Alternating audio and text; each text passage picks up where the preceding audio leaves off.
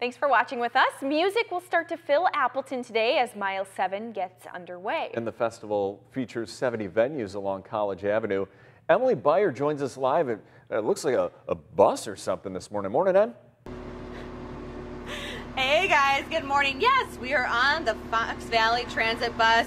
This is one of those venues that you can check out here, and I'm joined with some folks that are going to be performing tonight. Very limited seating, obviously. I'm joined by Adrian plus Meredith. Tell us a little bit about your guys' sound here. Yeah, well, we're really excited to be back. We kind of play some polka music, some folk music, a little bit of rock and roll. We just like to have fun, especially at Mile of Music. There you go. And you guys have been here before, so tell me, what is it like to be a part of this experience? It's completely wild. It's our favorite week of the year, and we just it's other than getting the call to be able to come back every year, that is our second favorite week of the year. It feels like Christmas, really, every time we come back. Yeah. There you go. And you guys are actually you're from the Midwest, so tell me, where are you guys from?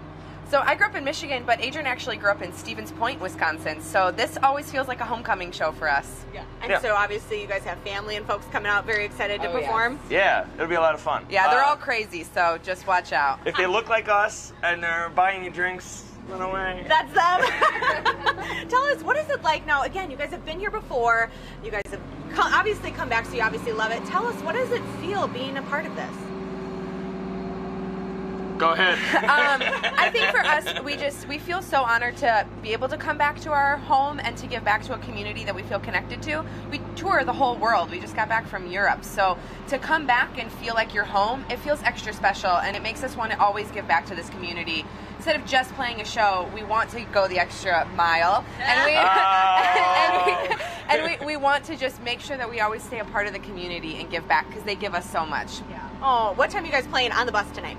It's going to be 9:30 p.m. Thursday night on the bus, so get in line. I think it picks you up at the PAC on the side. So there we go. So let's hear a little bit of your sound. We have more on our website, NBC26.com, of all the different performances that are going to be coming out, but let's hear a little bit of your sound. Fish, Brooke, what do you guys think? There. Oh, 1, 2, 1, 2, 3.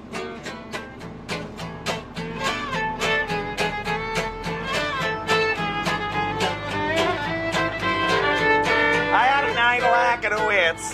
She was showing her nighttime interest. Though you fly, shark, drunk, you give a love to the monkey, and ain't old bits of pennies gift. When men get blocking the pew. Oh, that was lovely. And I've been on that bus when they're playing before, and that is just like, it ramps up the environment a little bit, because you're like bouncing on the bus and you're kind of like dancing and. Really talented. Yeah, they were really good, huh? Not only that makes you just want to ride the bus. Sir, you've got to get off the bus. I'm not leaving. That's really neat that they do that, though. Fun. So good times in Appleton this morning there. It's a little bit crisp, but it's quiet. The weather is quiet. All right, we get it. You're dancing.